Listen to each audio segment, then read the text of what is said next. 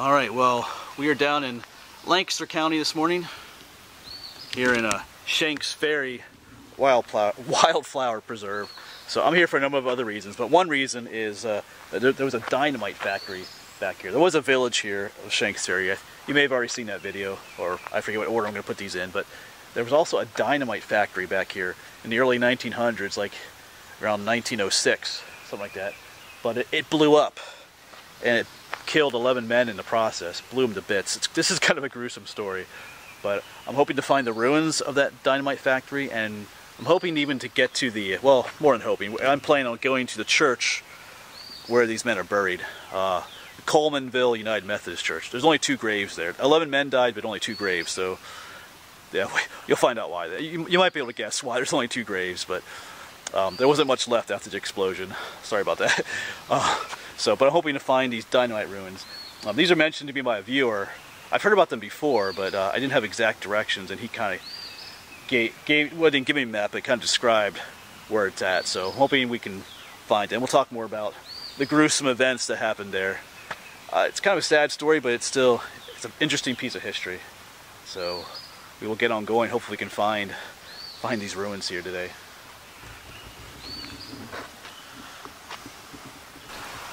Alright, so to find this old dynamite factory, I am going to head up the main wildflower trail here at Shanks Ferry.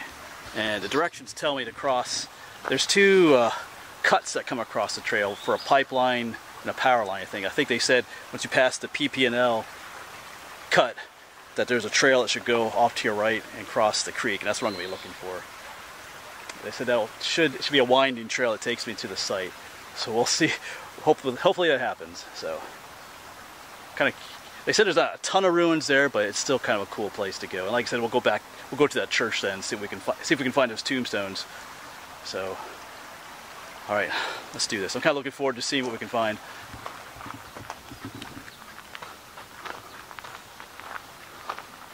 So the directions I had said past the PP&L cut. This is like the power line cut, and they said there'd be a trail that goes off to the right. Of course, the main trail continues on that way, so I'm hoping that this is the correct spot that'll take us to the remains of that dynamite factory, because it looks like the trail does cross the creek and wind around about the hill there, so that's what they said it would do. So I'm hoping they're correct. We shall find out together. Yeah, so the trail is going to cross the creek here, and it said it kind of would wind up around a hill, so I'm hoping that the remains are just up in there.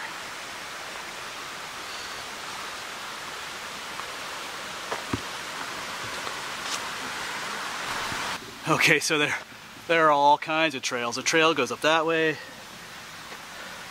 There's a trail that goes down that way. I can see it going down in through the hollow here. So, do I go that way? Or do I go up that way to find the dynamite factory?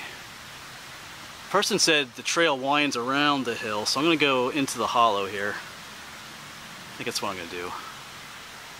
Alright, I'm also looking for that cemetery, but I have a feeling the cemetery might be up that way, but that's for another video. So I think we'll wind our way around down and go that way first.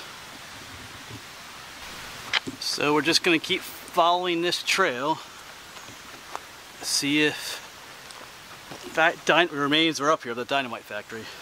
I did find the cemetery that I was looking for. Just came back from filming that, so that's cool. Now let's hope we can find the last thing here, this dynamite factory. So there should be a sign out here in some ruins.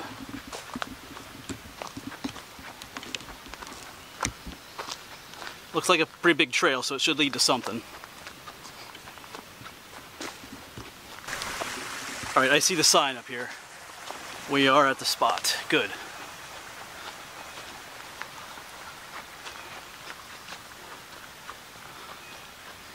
Oh yeah, I recognize this from online. Site of dynamite factory explosion, June 9th, 1906. 11 men lost their lives here. So we'll look around a little bit, see what we can find. I'll talk about the story here a little bit. Oh yeah, you can definitely see there was a building right in there. So, but alright,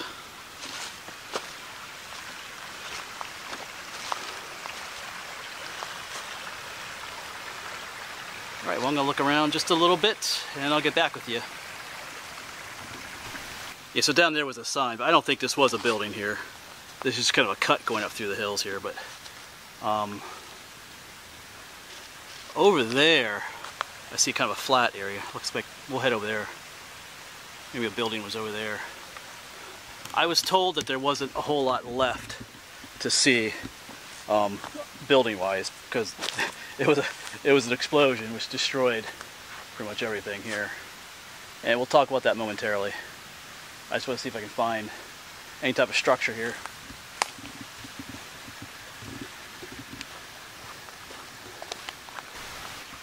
Alright, so this flat area that came up to just looks like an old road that goes up that way. So it's probably where they hauled the dynamite out of here. Of course, the sign was down there somewhere. So there really isn't, I'm not really seeing any ruins at this spot. I will go ahead and show you a picture or two of what was here. And attached, on those pictures will be the website that I got them from. These are not my pictures, obviously, because they're from 1906. I was not around. And then I will tell you what happened here. It's kind of gruesome.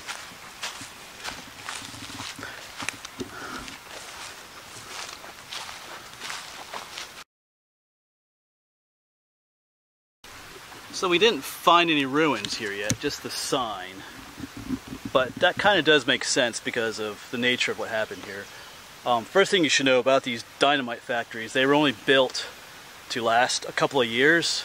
They would build them, use them for a couple of years, and then build another one somewhere else. Because as they made the dynamite and the explosives, dust from the process would settle into the cracks of the building on the floor and stuff, making the whole building very explosive and dangerous, because there'd be a buildup of explosive material in the building. So instead of, I got flies all around me, so they would, for safety reasons, they would, okay, there's a fly annoying me terribly.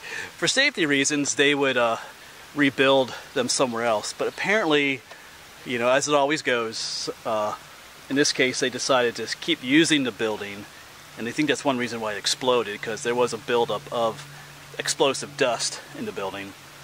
So, considering that these buildings were only built to last temporary, you wouldn't expect to find real permanent ruins of them. And yeah, so they don't know, they figured it was about 2,500 pounds of explosives blew up in the building. Whether the explosives blew up first or the accumulated dust, no one really knows. But when it blew, it blew. The whole building was destroyed. And 11 men that were inside the building were blown literally to pieces. And that's, yeah. And when they came looking for remains, that's what they found, was pieces. In fact, in the cemetery we're going to go to, there's only 2 gravestones. One contains the pieces of 10 men, and the other contains maybe, I think the wrist of one guy, because one guy had a birthmark on his wrist that a family member or a friend recognized, so they knew it was that guy. But all the other parts that they found, they threw into one grave and buried them there. So yeah, there were other people here in other buildings that survived, but they were like thrown out of windows and stuff, all kinds of stuff. And people miles away heard the boom. There's houses not too far away whose windows were shattered and stuff like that. And they talk about how far away the boom was heard. It's called one of the largest explosions in Lancaster County or something like that. So, interesting story. It's kind of sad too. It doesn't matter what time you live in, people shirk safety issues and people die because of it. So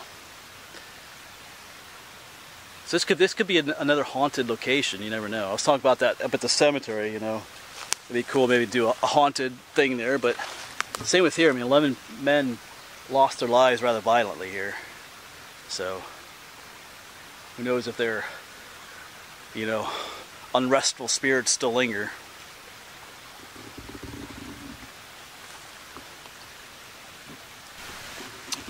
Alright, I would like to mention what the dynamite was being used for. It's kind of odd maybe to have a dynamite factory in the middle of nowhere like this, but they were using the dynamite to build the Enola low-grade railroad, which is back behind me, which I mentioned several times, to, for blasting through cuts and hills and stuff. And when that was done, they were then using it for construction of the Holtwood Dam, which is down along the Susquehanna River that way. So that's why this dynamite factory was out here. And what I thought was an old road over there, I think is an old rail bed that came to the factory, because in one of the pictures that hopefully I'll show earlier, you see a railroad bed, and I think that's what that is over there across the creek. So at least I'm going to guess. I know there are some other ruins out here, but I don't think those all had to do with the factory. But I'm running out of time here today. There's some storms on the way, and I want to get to that church too. I want to show you the graves of those two graves at the church. The Colemanville United Methodist Church it's called. So I'm hoping to get there yet today here. Yeah, I was hoping to find some more ruins, but that's okay. I wanted to find the site and be able to tell a story, and we were able to do that here. So, all right. Well, I'm going to get on hiking back to the truck, and we'll try and find the church and find the graves of these men here that lost their lives. So let's get going to do that. I feel like I can feel a storm coming. So anyway, let's get going. I got a bit of a walk.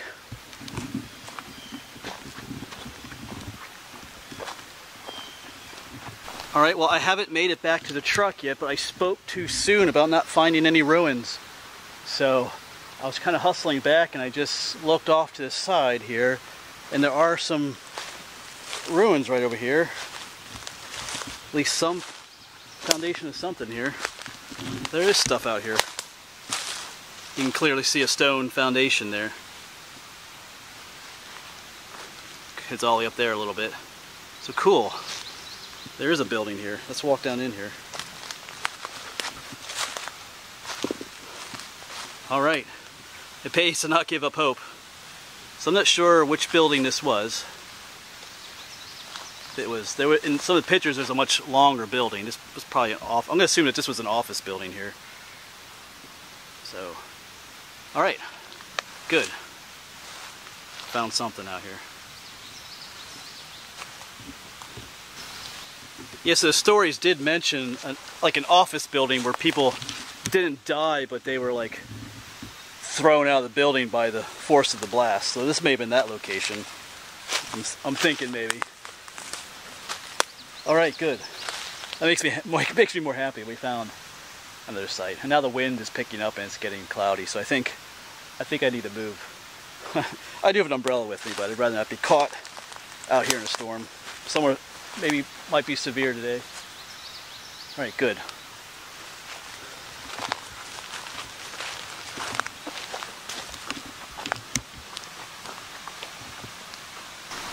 And also too, if you want better directions or coordinates to that site, I can you can send me a message, an email or a Facebook message, and I'll get that information to you. Or otherwise you can try and follow the directions I gave in the video, if they make any sense. All right. I guess I'm going to try and get to that church before the storms come. So we are at the church now, Colemanville United Methodist Church. And those look like the older tombstones up there, so we're going to head up there, see if we can find these graves. Well, we're in the right area. There's 1899, 1905, so these all died in 1906, so we're in the right area. It's just a matter of finding the correct graves now. So alright, we gotta keep looking. Well, here it is. I asked that couple, there's an older couple down there, they're doing the same thing I did. They're out here looking for this exact same tombstone. We got to talking about the factory and what happened there and stuff, but it's kind of neat because even in their old age, they're doing exactly what I'm doing. He mentioned how, there's stuff right here in your backyard to find, cool stories and stuff. But anyway, this is the one tombstone that has 10 of them. I counted the names here. There's 10.